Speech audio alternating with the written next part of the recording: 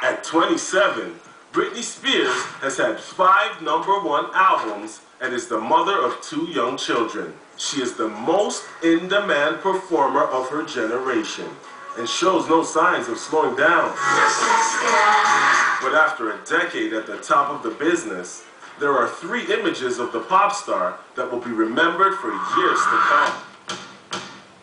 How did America's sweetheart end up in tatters, falling apart at the seams while the world looked on? How does it feel to be out? You're looking great. You look awesome. You look awesome, Britney.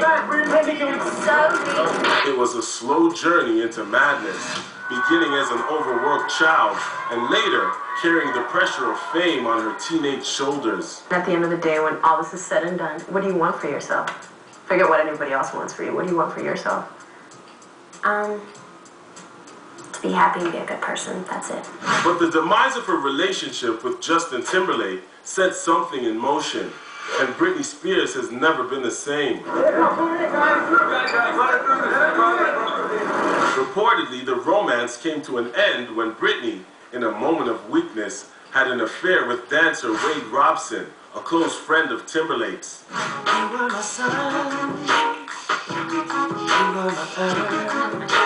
When Justin allegedly found a love note between the two, he called off the relationship and set about seeking revenge. The less famous boy bander used speculation about the affair to kickstart his solo career, later calling Britney out to the tabloids.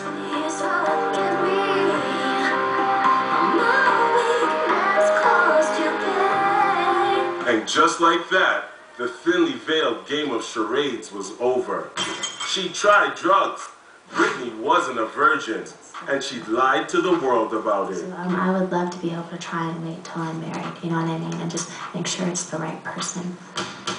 While it was her team that created her chaste image, it was Britney who took the hit. All the while, Timberlake watched from the sidelines as the woman he claimed to have loved careened out of control.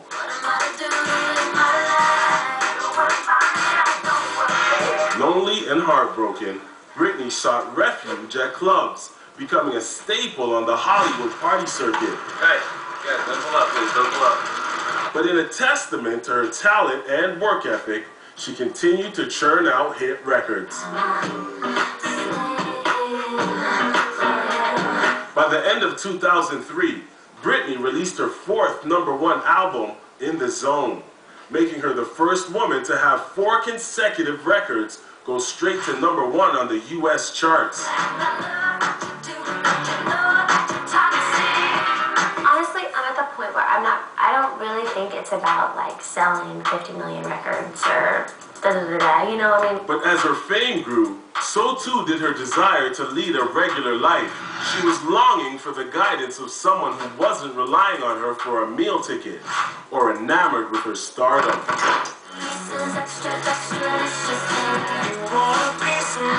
If this is what I'm going to do, then I have to make it as normal as possible. I mean, what's normal for me may not be normal for you, but I know what works for me, and some people don't. In January 2004, Britney tied the knot with childhood sweetheart Jason Alexander after a whirlwind visit to Las Vegas. The union was annulled 55 hours later by Mom Lynn, who flew to Vegas and separated the young couple while doing damage control with the press. If your life is like this constantly, well, what's the point of living, you know? The quickie wedding created a media feeding frenzy, and Britney found herself fighting speculation that she was losing her grip on reality.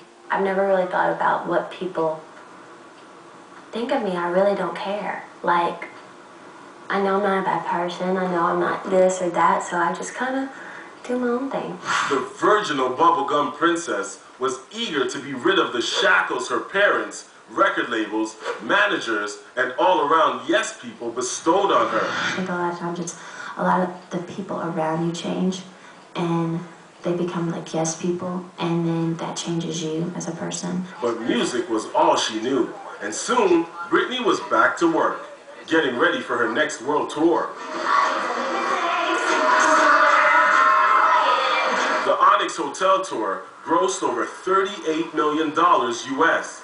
But life on the road was extremely isolating, and Britney was lonelier than ever. I think I have sides. I think I have, like, my true heart and my core is just down-home girl. Insiders say it was loneliness that impaired Britney's judgment when she invited backup dancer Kevin Federline to join her at her London tour stop.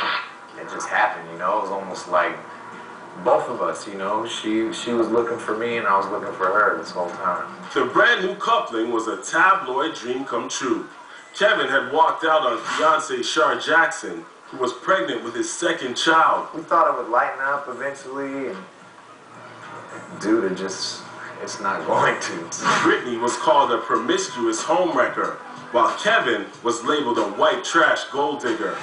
Unfazed, the pair fell in love, got married, and had 2 babies within the span of 2 years. I love kids. That's probably my best quality.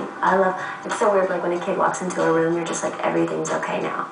You know what I mean? I love kids. The whirlwind romance was the most criticized, scrutinized, and ridiculed in Hollywood. Don't hate 'cause I'm a superstar. Soon, Britney became her own worst enemy, following the path of so many others who found too much fame too soon.